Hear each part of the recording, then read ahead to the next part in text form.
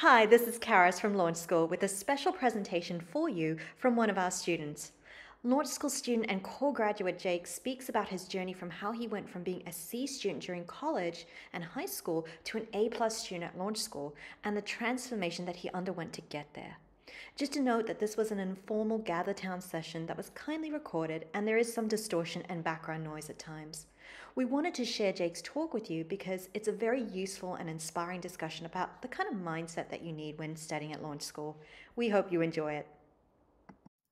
So no one spoke up, but basically, like what I found from being a spot lead is that I think probably Yeah, about it's a this fifth to a fourth of all people who've been in launch school um, have either gotten a conditional pass or not yet on an assessment.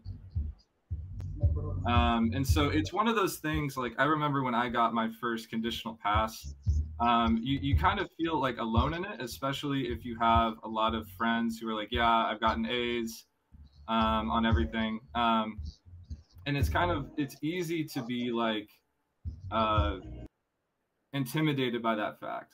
So like I'll go into my background on this. So when I came to launch school, I was a pretty lousy student overall. Like in high school, like I did just enough to scrape by, and then in college, there's the people who are like, oh yeah, I calculated the bare minimum I would need to get on the test in order to like pass the class. I wouldn't even do that. Like I was a guy who wrote like notes in Sharpie on my wrists and like barely used them. I literally used like the hope and pray method, just like go in, see if I can get something done, and somehow I scrape by. um, and so when I came to launch school, it was kind of a weird place for me to be because I hated school. And all of a sudden, it was like, all right, here's this really hard academic pursuit in my eyes. And there's also this nice carrot at the end, which is capstone, which is something that I really wanted to do.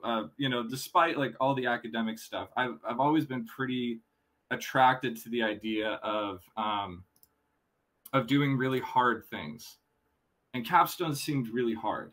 Um, so as I was going through launch school, like the very first test that I took, by some miraculous whatever, I ended up getting like a 95% on the written, which I was pretty ecstatic because I didn't think I'd even get like that good. My track record has not been great. So, with that confidence going in, I decided to, after that, to kind of like quickly study for the 109 interview and like kind of see what would happen. So I spent a week studying for it, and then I didn't do any live coding. I just did practice problems on like Code Wars. I didn't even really study PDAC. And then when I got to the test, like I did the first question like right on the nose at 30 minutes.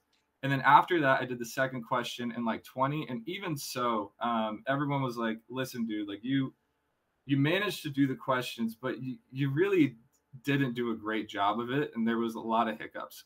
So we're going to give you a conditional pass and go on your way. So I was pretty crushed by that. I didn't really, I kind of thought like, hey, maybe I didn't study that, good for it, but I didn't really know what good studying was supposed to look like. Like I really thought that people who got A's just got A's. I had never really seen the work that went into getting an A.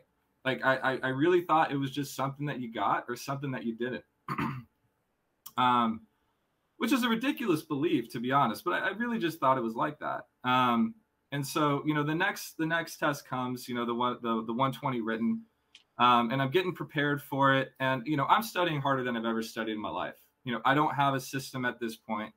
I'm just kind of writing down notes. I'm writing down definitions, just kind of haphazardly, just in this one big document, which I still use, but there's no structure to it.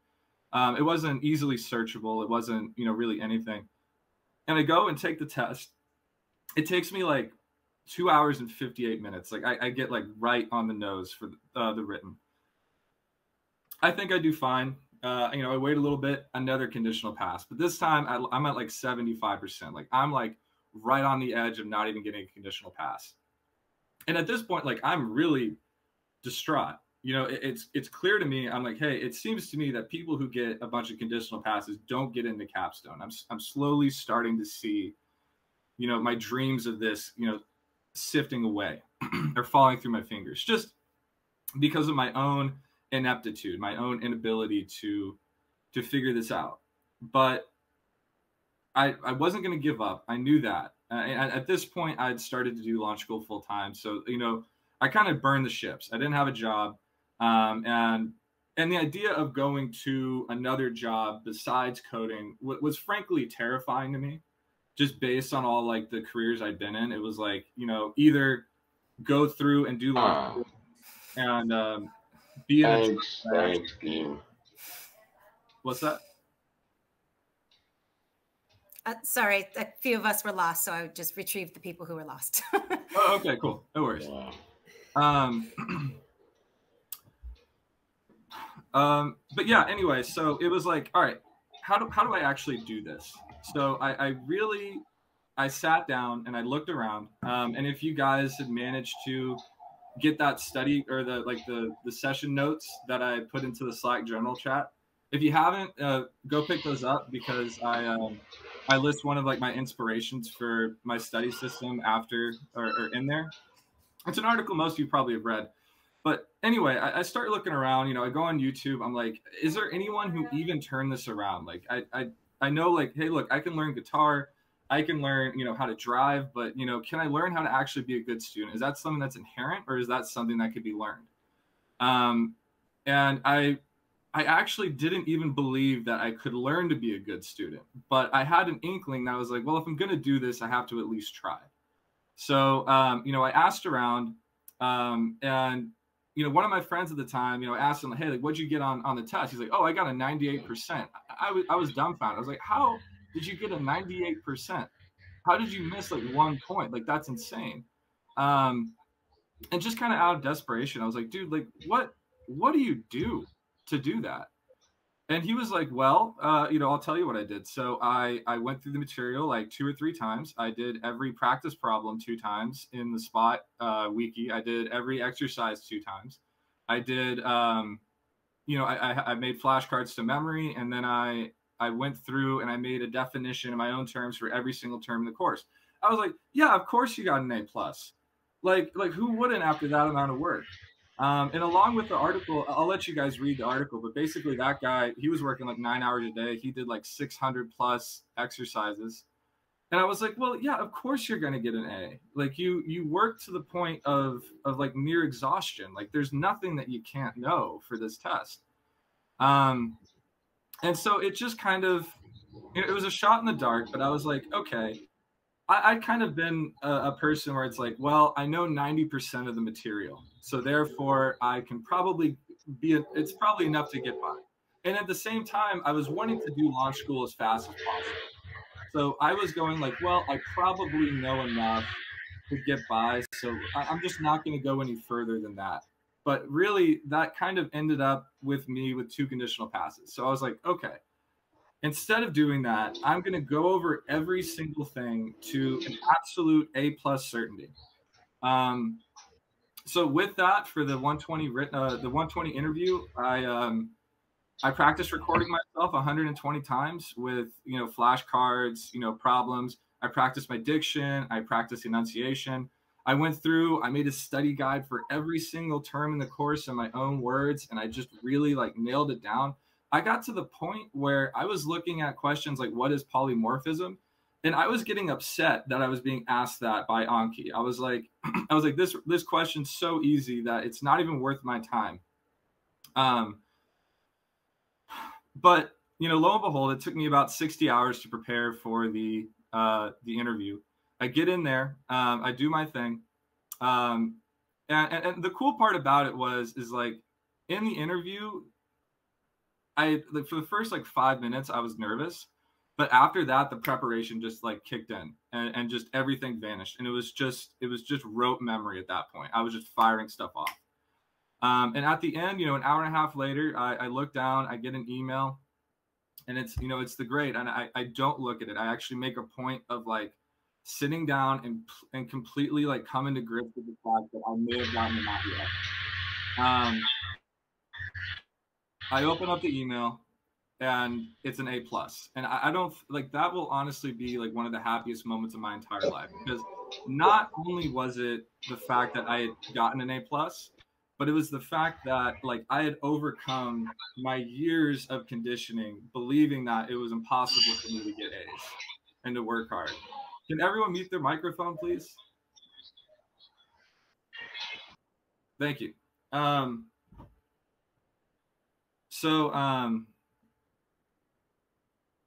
Anyway, it was probably one of the most distinct moments of my entire life, and it's one that I won't forget. But it kind of led me to believe that there's a lot of people like me who don't understand how to study. You know, maybe like going up in school, you had the same beliefs as I did, that it's impossible to get an A. But, you know, you're here anyway, and you're trying to get this done. So there's a few rules and like systems that I want to go over in order to like for this to be possible for me. So, you know, the first and foremost, don't ever take a test unless you're sure you can get 100% on the test. And the reason for that being that in launch school, like anything below an A, you have to kind of consider as not good enough. Especially if you're trying to do this as fast as possible. Every time you get a conditional pass or not yet, just add on like 3 days to a week to the time that you need to take. And if you're doing this full time and you don't have infinite money, that's time that's you know, not spent well. In addition, like as you get like, you know, if you're in 109, I think the first 109 written test is like 100 points or so. After that, they hover around like 63 points. And what that kind of translates to is that you can miss maybe like 3 or 4 points total. And what that also means is like, you know, even if you do know this stuff 100%, there's still human error. You know, like I remember on a test, I missed a point for missing a semicolon, or I missed 2 points for missing a semicolon. The answer wasn't wrong. It was just, you know, it wouldn't run because of the semicolon. So I guess by that nature it was wrong. But the point is that you can't really account for human error. So to combat that, you kind of need to look like under every stone. You know, if there's an article in the course, you got to read it. If there's like discussion questions in the lesson, you got to go over them. You really got to go through every single thing. And if you got the lesson notes that I posted to the general forum, down at the bottom there, you'll see this thing called the A+ checklist. And this is really what I use to keep myself on track, because how do you know when you're ready to get an A+ on a test? And the answer is like you go through these and you make sure that every single box is ticked off. And if you do this right, there should be this moment where like you're nervous for the few days leading up to the test.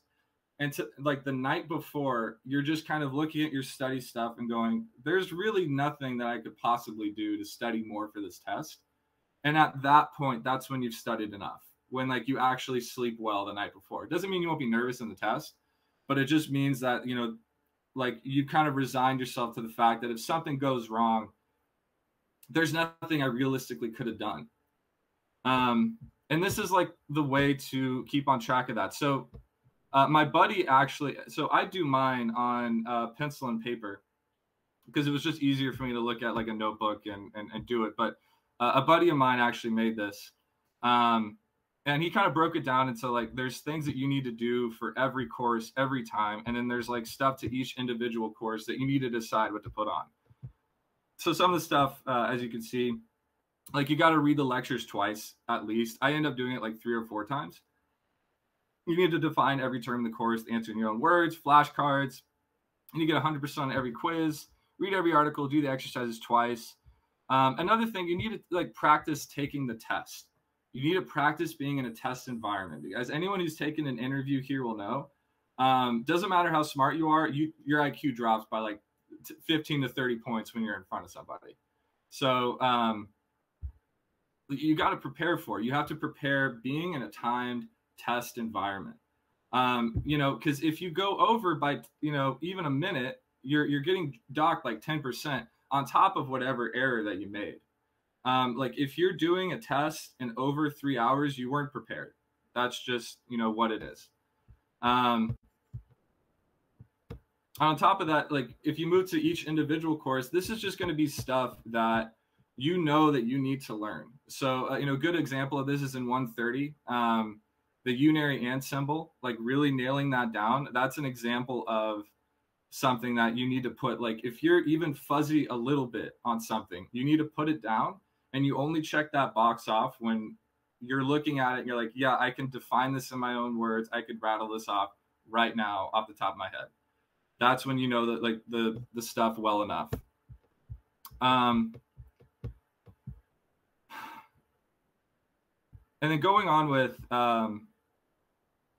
what my process is for beginning a new course, it actually doesn't start with the A+ checklist. That doesn't come in until like step 3. This isn't like an actual like stepped out process that I did. This is just kind of like a natural course of action. So, first things first, go through the course. I would kind of do somewhere between like a skim and, really understanding the material. Like I wouldn't, like if there was something I didn't really understand, it wasn't the biggest deal to really learn it the first time. It was more important to actually just get familiar with the material. This kind of resulted, I'd probably average around like D's or F's for the quizzes. Like I didn't do very good at them at all, but it's fine because it's not the first time that you're going to do them. One of the stipulations is that you have to get 100% on every quiz before you proceed to the test. Luckily Launch School has the thing where you can hide your test answers and just go through them on a pencil and paper and just like mark off, what's right, what's not.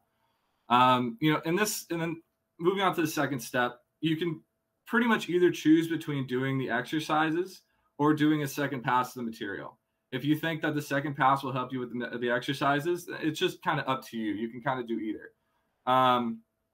But by now, like the material should kind of start sinking in a little bit. And you should start kind of seeing things. And all of a sudden, those concepts that seemed more difficult in your first pass start to become a little bit more clear, and you can move through them with greater ease. Moving on to step 3, this is where after either the exercises or the second pass, this is where you should make your A+ checklist. Like you just need to, make those like the must-dos for every course. And you need to make the stuff that you're fuzzy on. Step 4, this is where like one of the biggest things is to make a definition of every part of the course. And this really does count as your third pass of the material, because by the time you're done making all your definitions, you'll have gone through the stuff like 3-4 times. So that's like really where you can start to nail down, how well you understand something.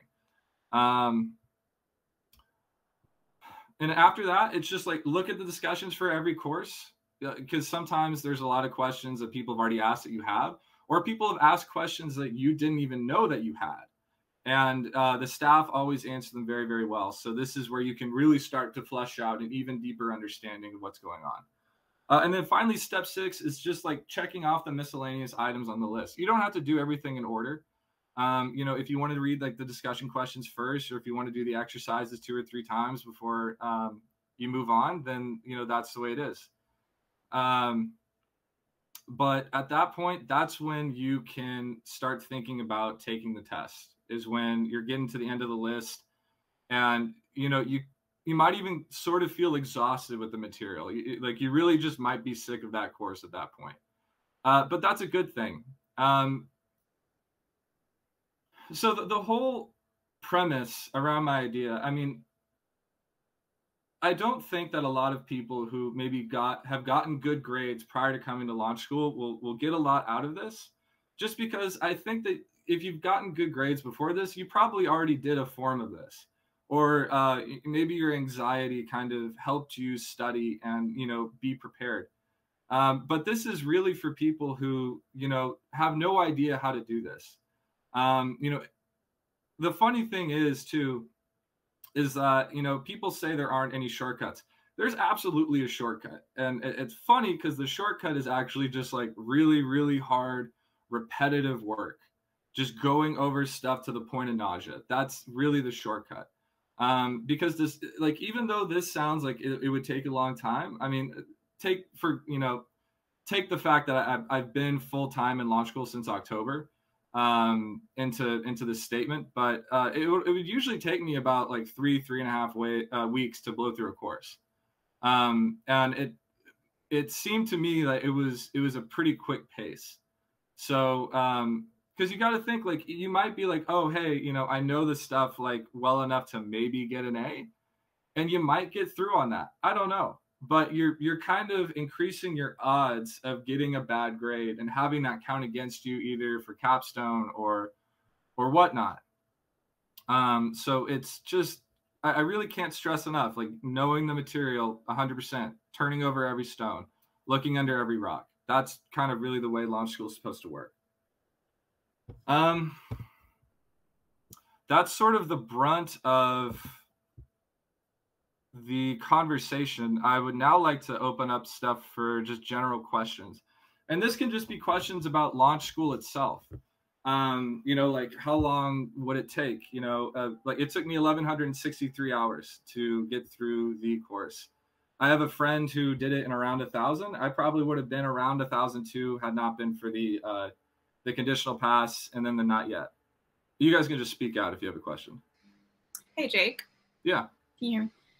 So first, thank you so much for doing this. It's actually really helpful to hear your insights on how to approach the studying process. Yeah. And I have a question. So I'm currently preparing for the 109 interview. I've never done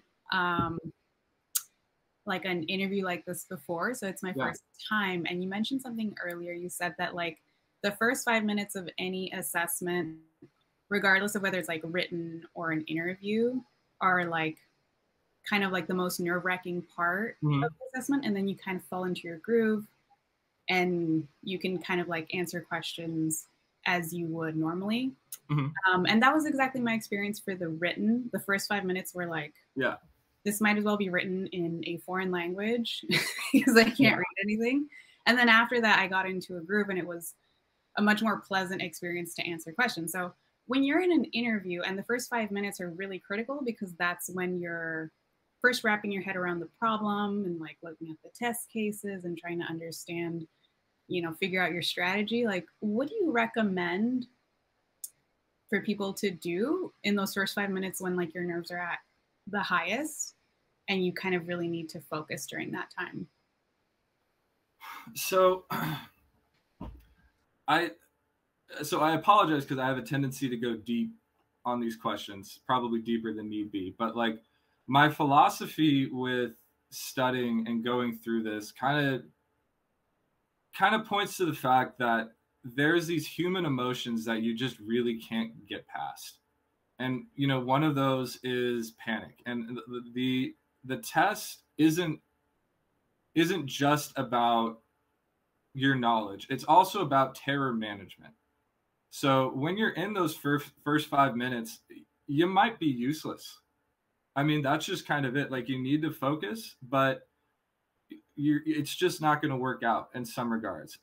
I would say like having like a process that you're supposed to do in those first 5 minutes is probably like good. I guess a better answer to your question would be like, in the first 5 minutes, I would go through and, I had a numbered sheet already pre-made. You don't need to make this before because that cuts in, or you do need to make this before because it cuts into your time if you do it on the test.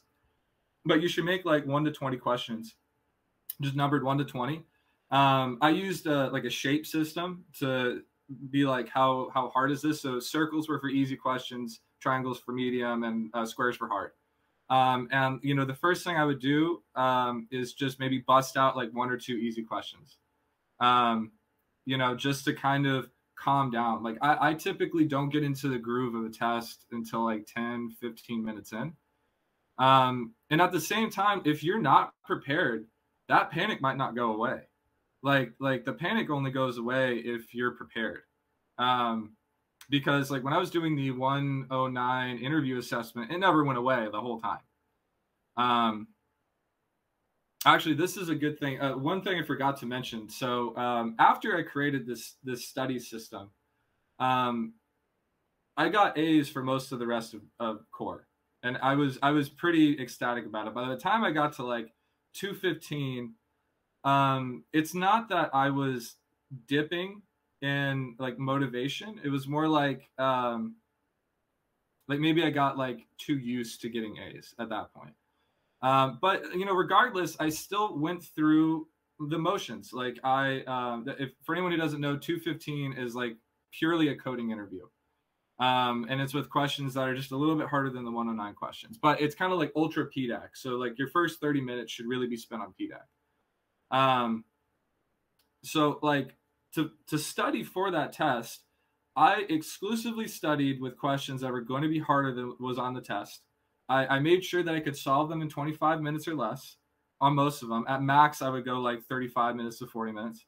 I made sure to live code in front of people. I think the first time I took it, I live coded like 12 or 13 times in front of people. Again, exclusively questions that were going to be harder.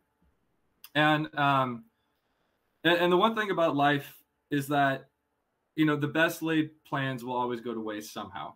It's just kind of how it is. So, you know, I get in the test, you know, first 30 minutes go perfectly. Like I do a great PDAC. In my opinion, I do a great PDAC.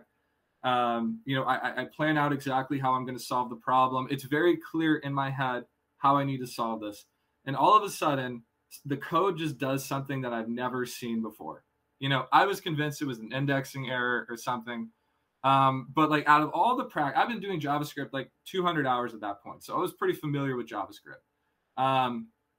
And I was just looking at this code and I was like, what's going on? And I had like 5 minutes to figure it out before I would start getting dock points.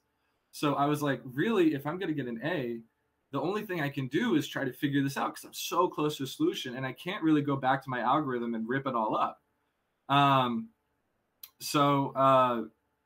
You know, I spend the next 20 minutes just trying to beat a dead horse, essentially. And, you know, I never gave up, but at the end of the hour, he's like, that's time, man. You know, that it is what it is. And so unsurprisingly, I got a not yet. And, you know, at that point, I was like,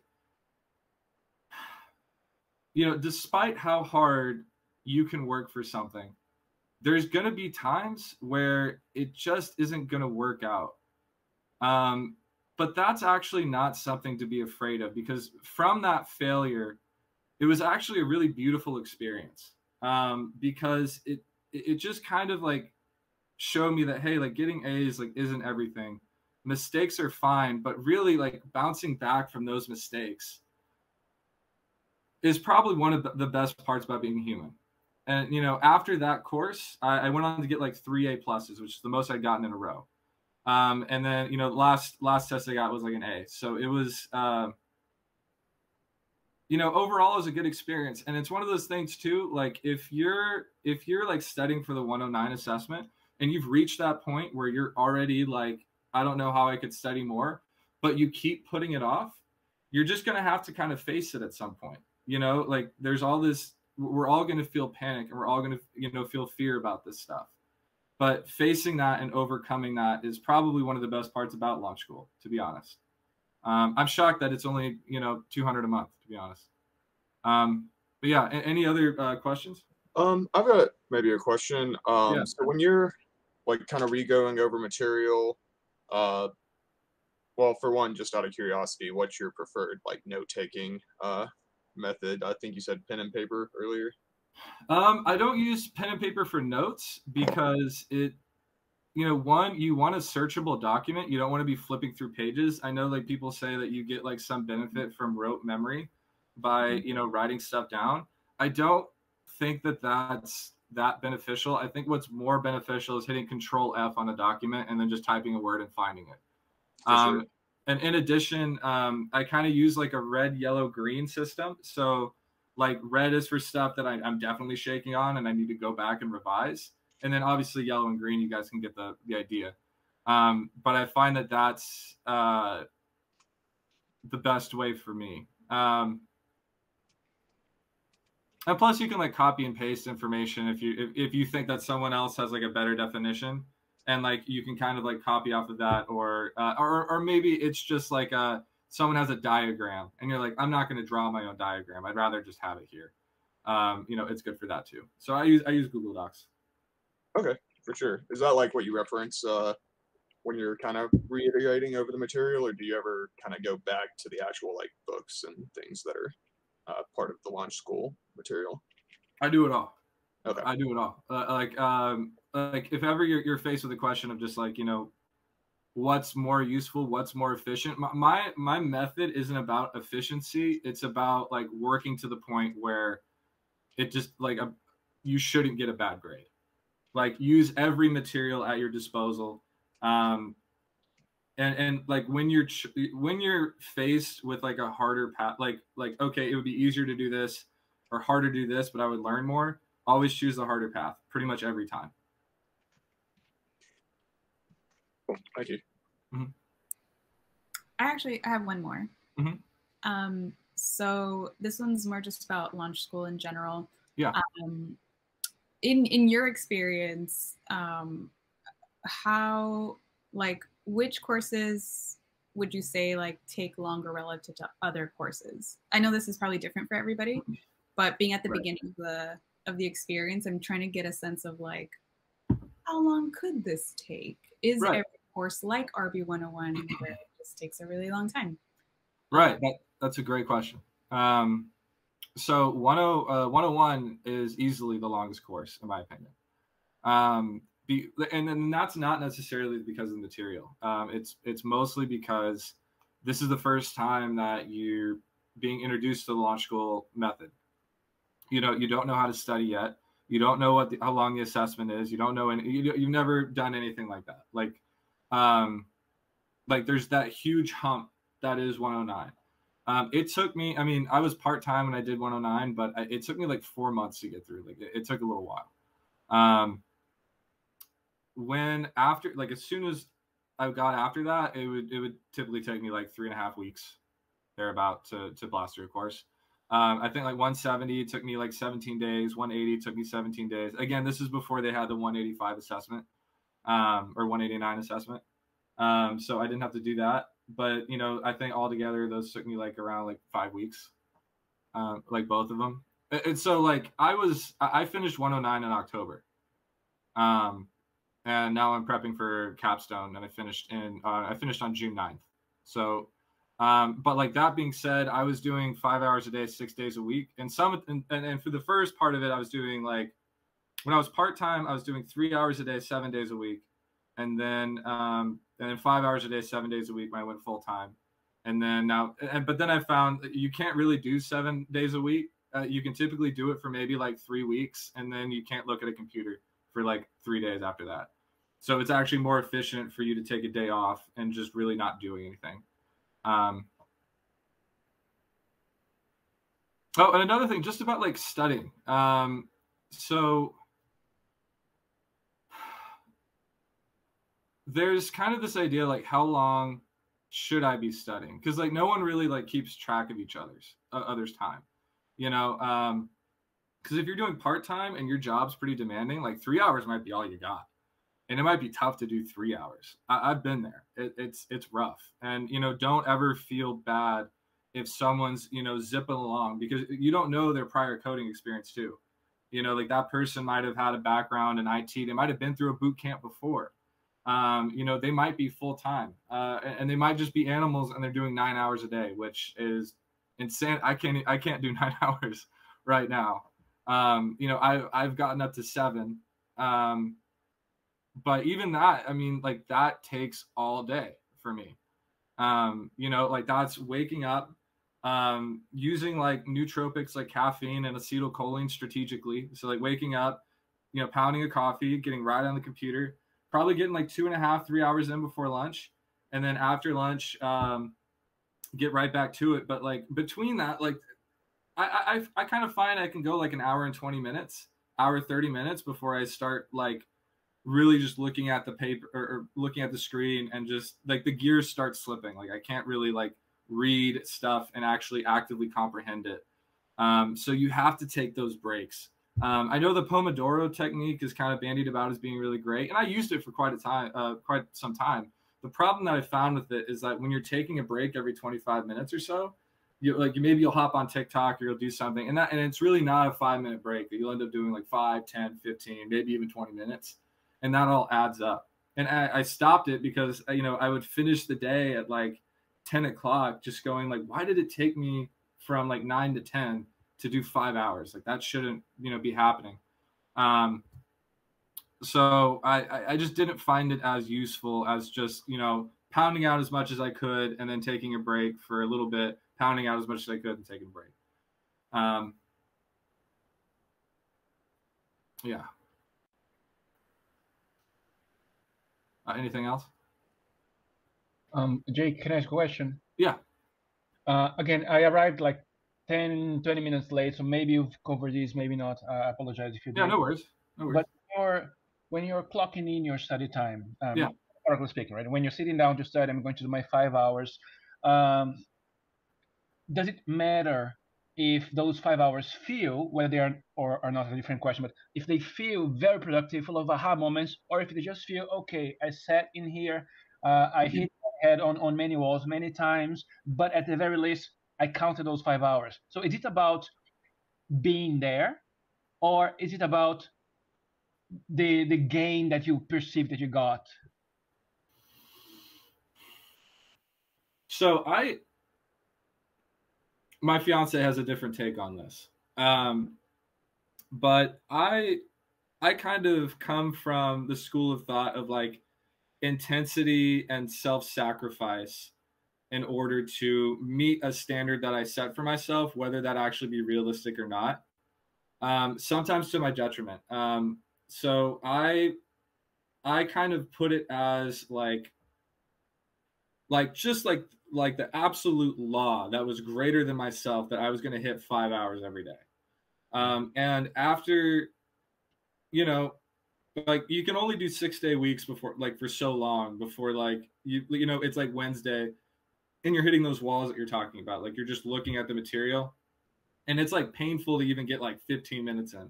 Like you can get like 15 at a time. And then like, you're like, I got to take a break. Like I just really can't look at this anymore. If you're hitting those walls, like I actually hit that on Tuesday. My mom actually convinced me to take a break. Like we were on a call and she was like, dude, you gotta calm down. Like you gotta go and just not do anything for a couple of days. So I took yesterday off and the day off. But I would kind of say it's important that you keep going if you can. You know, cause like, you know, maybe if you kind of let just like your feelings dictate your study habits, there's a lot of room to just be like, well, I don't really feel like it today. So I guess I just, you know, I'll take another break. But, you know, how many days is that? You know, how many days do you really need for that? Because like a lot of the times, like I'll even sit down after lunch and be like, oh man, like I am like, I have a food coma right now. Like I can't study. And then I get into it, and then all of a sudden 2 hours later, I'm like, wow, that was 2 hours. So, you know, a lot of the times, like your feelings lie. Like you actually probably don't know what you need most of the time. So I kind of find it easier to have like an absolute rule that you hit every day. And then if you just can't, like sometimes you just got to throw in the towel, but maybe just take like a day or like 2 days. Thank you. Yeah, of course. I noticed that we had a couple of questions in the text area. I'm not sure if you were able to spot that. No, I don't. I don't even know how to get to the text area. Lower right-hand corner, it usually says participants. Oh. Right next to it, it should say chat. Okay, awesome. So the first question I'm saying, would it be helpful to write an info dump of the information that you're confident that you know during the second reread of the course? You know, that's just kind of up to personal preference. I thought about doing that because I was like, well, maybe it's more efficient for me to make my notes as I'm going. But I just never really got into it because I don't really like note taking. So I would kind of put it off to like almost the end of my time in that course because I just didn't like doing it. And so typically like the days leading up to a test, it's like, okay, there's no more fun stuff to do. Like I can't blast through like 100 problems or something like that, which I find pretty enjoyable. You know, I have to sit down and do it. So at that point, it's just up to personal preference. Just, what's most important is that you get the stuff on the paper. That's kind of first and foremost what you should be looking at. And then the second question, and Nico, feel free to speak up if you have another add on to that. So second question, when you're stuck on a problem during a project or problem set, how do you get unstuck, or how long do you wait to look at a solution? So that really depends. Never feel bad if you don't quite have it yet. A lot of the times, like when I was going through the 109 practice problems or the small problems exercises, the first time I did it, it took me like weeks. It took me like 2 or 3 weeks to like get through all those problems. And there was just like some problems where I'm looking at it and I'm like, I don't even know where to start, to be honest. And even so, you do it anyway. Like you at least try it. But if you really get there and you're like, I just don't know this, then look at it. Because it doesn't really say anything about your intelligence or anything like that you can't figure it out. A lot of the times, it's just something that you didn't know. And you can't really get down on yourself for not knowing something you didn't know. And so the second time I did problems, consequently, it probably took me like 5 hours to do the problems the second time. Like I just blasted through them. So, don't like the solutions are there, not as like as a point of failure, but really as a point of learning how to code cleanly, and then looking at other student solutions who, like I said, maybe they've done a boot camp. Maybe they've gone on Code Wars and done like 600 plus problems. There might be some like a ternary operator that you never really thought about. Like I think everybody here knows the feeling of like working for half an hour on a solution and like it's like 2 or 3 methods long, and then you look at a solution that someone did in 2 lines and you're like, wow, I'm the stupidest person alive. But I mean, like the thing with that 2-line solution is now you know how to do it. Like maybe someone used regex and you've never seen it before. It's a great way to learn stuff that you've just never known before. Anyone have any questions to add to that or anything like that?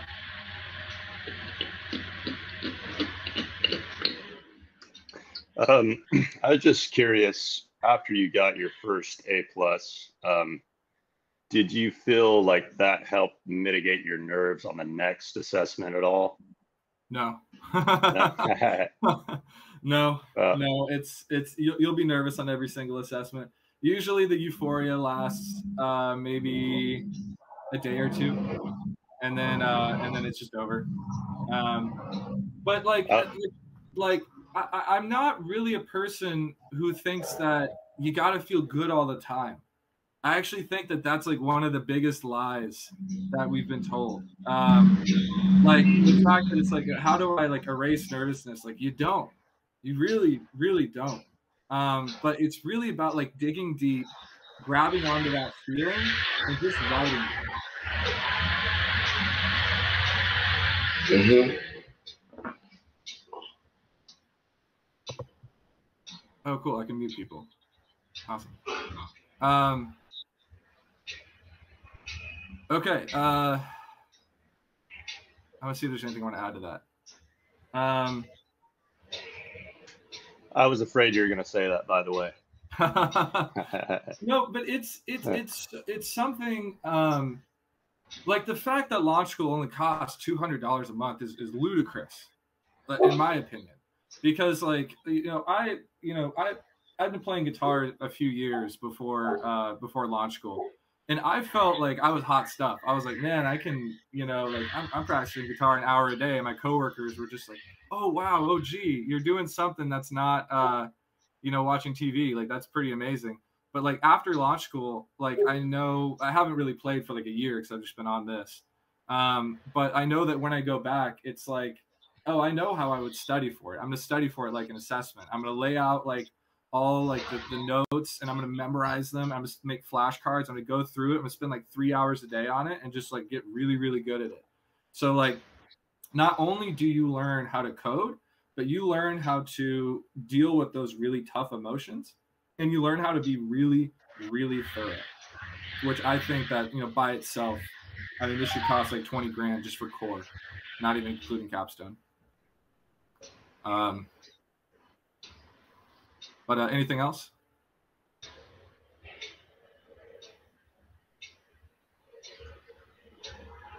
So this may sort of be relevant, and the answer may be somewhat obvious, I'm not sure. But I know I personally have a hard time with the courses that are more, you learn more by doing instead of learn more by theory. So like the 175 especially is a lot of, you know, we'll do this next, and then we'll do this next, and then we'll do this next. And it's more difficult for me to stay engaged. I don't know if anyone else, you know, struggles with this, but I'm wondering if you had any sort of tips for that, or experience with just tackling the different kind of structure there. Yeah. And like the answer is actually similar to, you know, what I was telling Jacob just a second ago, which is there's just going to be stuff that sucks. I mean, like for me, like 211 was, you know, despite the fact that it was a new language, like I just kind of found it pretty boring. It was, you know, a lot of stuff that it was kind of like the worst like time when you learn stuff is when you already know like half the material, or like you feel like you understand it intuitively, because it's so easy to let your guard down and just be like, yeah, you know, I got it. Like I understand it. It's nothing really special.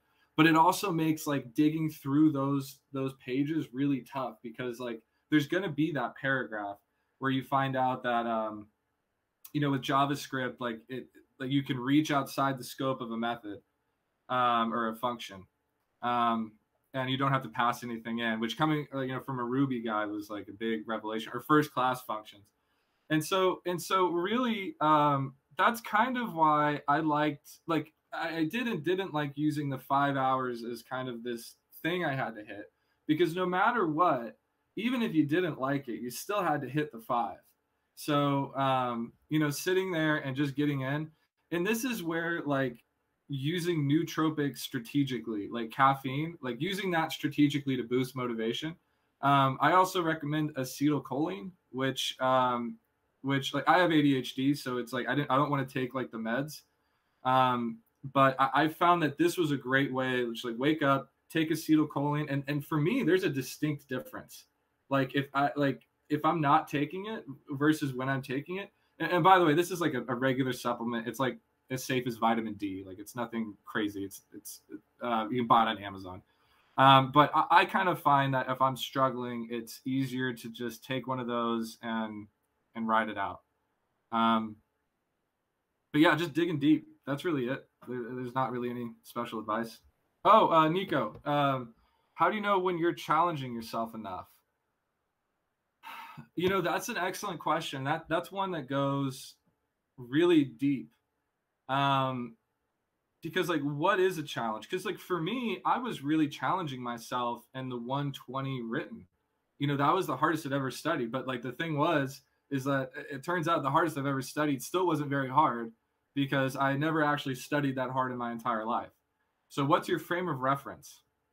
So you might not even know when you're challenging yourself enough until you get your first A, or you might not know until you're challenging yourself not as much until you get like a failing grade. So this just kind of is one of those things where you're just going to have to bite the bullet and just, I guess, find out.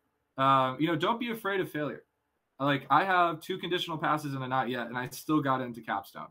But in large part, you know, when I talked to Chris because after I got the not yet, like I just kind of went to him and I was like, listen, man, like, you know, what are my odds? And he's like, well, not great, to be honest. But you know, he's like, well, what happened with the not yet? And I kind of told him that I had studied really hard. He's like, okay, actually, you know, your chances are a little bit better. But, you know, when I got into capstone, he said like, well, one of the things that, you know, kind of made the decision, or or helped us make the decision, I guess, was when I did fail, I bounced back from it. So it's not so much about, hey, I failed. It's, what do you do with that failure? Do you give up, or do you dig deeper and you work harder than you worked before? This is a journey about growth. And some people, it won't be that. Some people have gotten A's the entire time, and I'm jealous of those people, believe me. But like, if you're one of the people who has failed, I'm living proof that you can turn it around. And if I can do it, so can you. Hey, Jake, how's it going? Hey, man.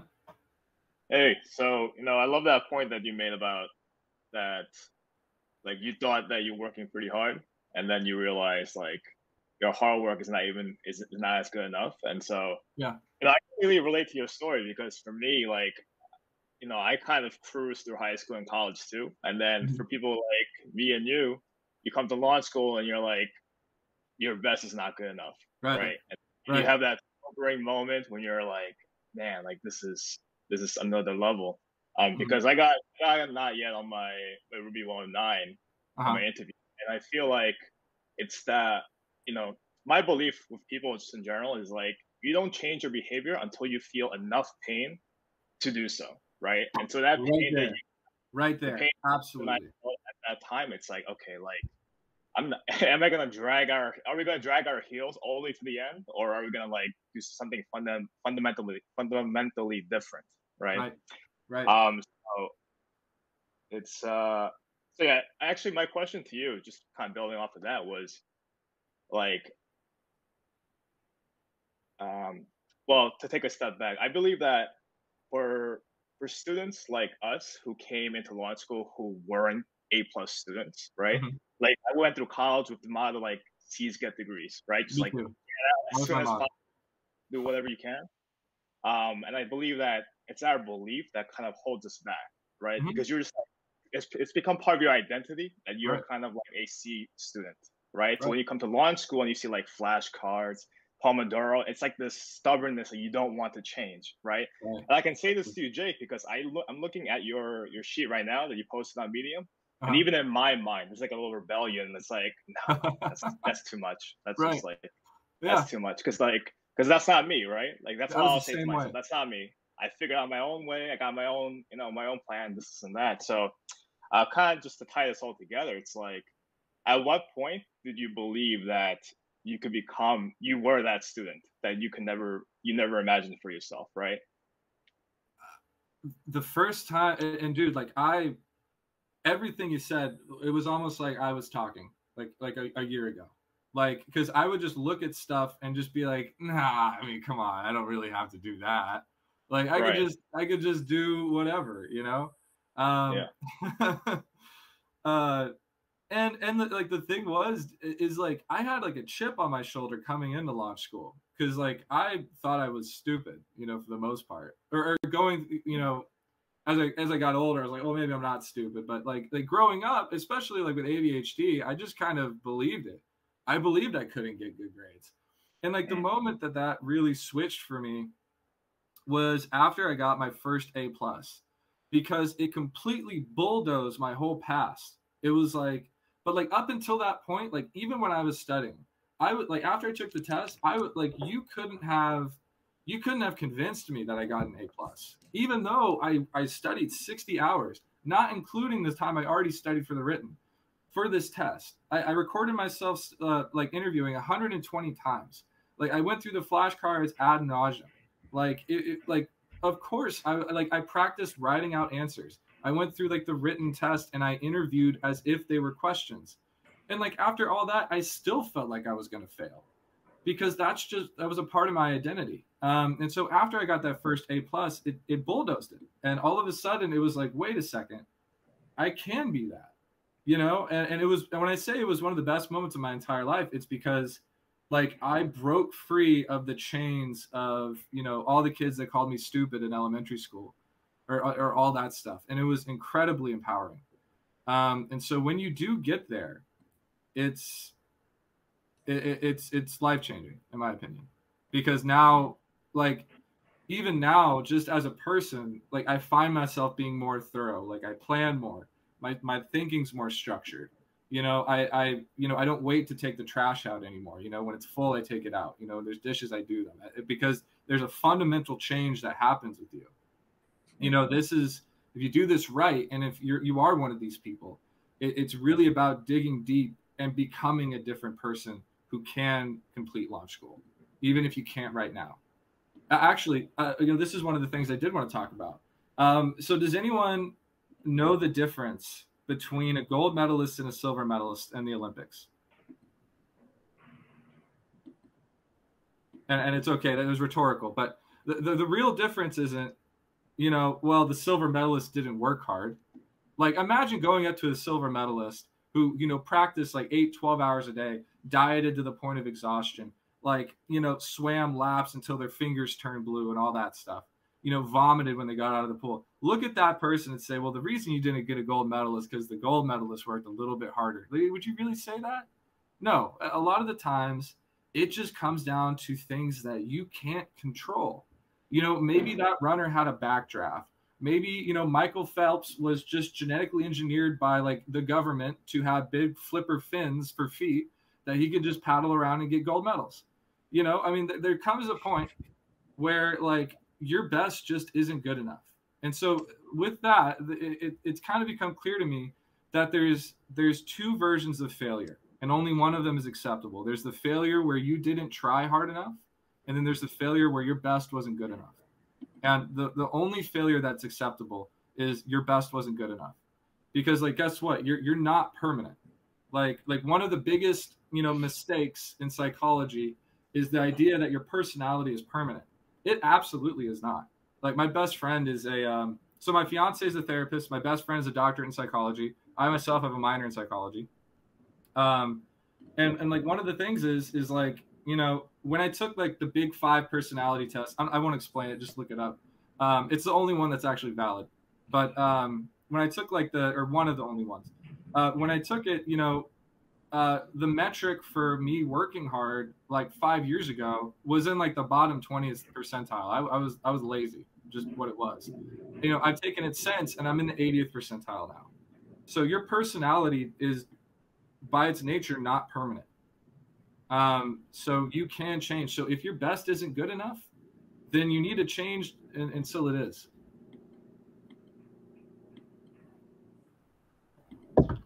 Was that conscientiousness? It was conscientiousness. You get extra points. Yeah. No, I know that because I took the same test and they told me I was lazy.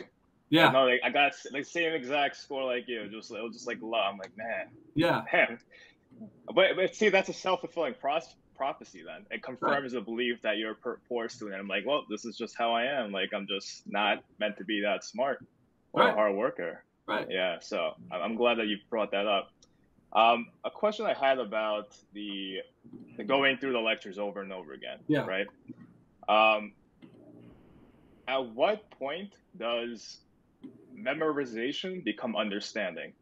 And I'll elaborate on that because I realized I'm in Ruby 130 now. And so I can read courses and I can like take keywords and then have a clear definition, like word for word, or like what launch school says, right? Like at this point, if you ask most students, like, variables as pointers, like you'll get the same definitions, right? Just because that's what launch school uses. Right. So like, and so like if I look at a flashcard too and I see like a word and I define it word for word what launch school says, that just means I memorize it. That doesn't mean I necessarily understand the concept. So for you, like at what point can you distinguish between those two?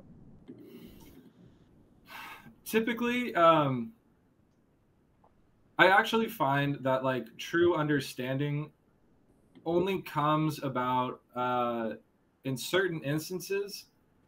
Well, maybe that's not true. Really, when it turns into something that I completely understand is where I've developed a mental model for it. So like polymorphism or duck typing. Like when I got the picture in my head that duck typing was the same like name and 2 different classes that did different things, like that's when I truly understood it. Is when like, for me, visualizing what that meant kind of meant, understanding. And by the way, if there's something that you actually don't intuitively understand, and there's a term called grokking, if you guys have ever heard it before, but grokking means to intuitively and deeply understand something. So, like, unless you can grok the meaning of a word, don't take the test. Like, put that on your sheet as one of the things you have to do, and develop, and maybe take like 30 minutes to an hour to 2 hours to really like go through it, or go to a spot session. Go to a spot session and ask a question, because maybe someone who passed the test is a good mental model. Like for the unary and symbol, Arian Benazir, he taught me the two-proc Shakur. And for you guys, for those of you who will get into 130 soon, that'll make sense.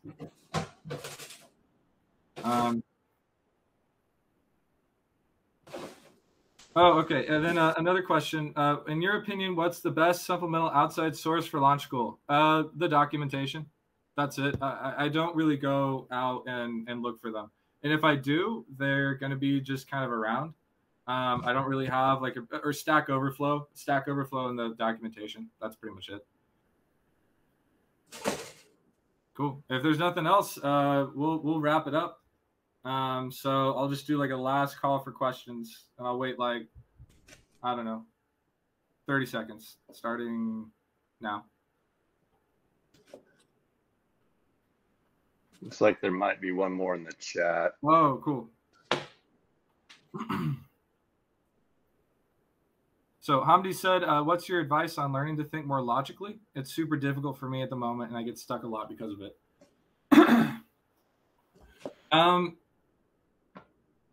Really, it's just experience. The shortcut here is just to keep running into that wall. Keep like butting your head against it, feeling the failure, and using that as your guide. You know, like there's not really like a shortcut here, especially when it comes to questions of like, you know, how should I think? Typically, the lessons that you learn shape how you think. You know, it's not like a skill where it's like, okay, move your hand here when you're playing guitar. It's more like you'll learn it over time, just through trial and error. You'll just kind of notice that it gets a little bit more logical. In addition, the PDAC process, if you're like me, you didn't like it at first. I love the PDAC process now. It's like, it's so amazing. Like I'll have looked at a question for 30 minutes to an hour. And then like I would give up and be like, all right, I'm just going to write it down. And as soon as I PDAC'd it, I would come up with a solution, like almost immediately. So if you need something to just kind of think logically, use that to organize your steps. And really don't, I mean, like, it's not that, and I kind of like figured this out in 215. The PDAC process isn't a process in addition to the problem solving process. It literally is the problem solving process. So don't discount it, especially if you're in 109.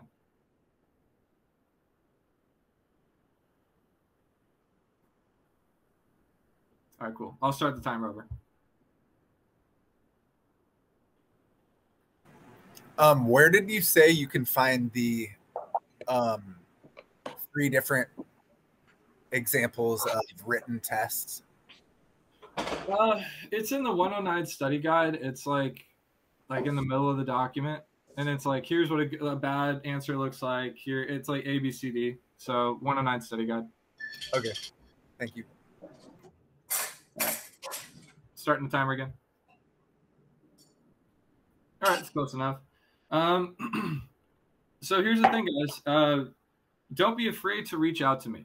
Like, if you guys have any more questions aside from this, like, I'll probably be a part of the launch school community for a long time. So if you guys have any questions just about like my philosophy, just really anything, I mean, just kind of think of me as your friend in Capstone. And just, you know, don't be afraid to reach out. As silly as the question could be, you know, I'm pretty much always open. I don't really have a social life, so that's actually kind of good for me. So anyway, thank you guys so much for coming. You know, I'd always dreamed about doing something like this, so I'm glad that, you know, it came together, and hopefully you guys found something that was useful. And if you didn't, sorry. But other than that, I hope you guys have a good day.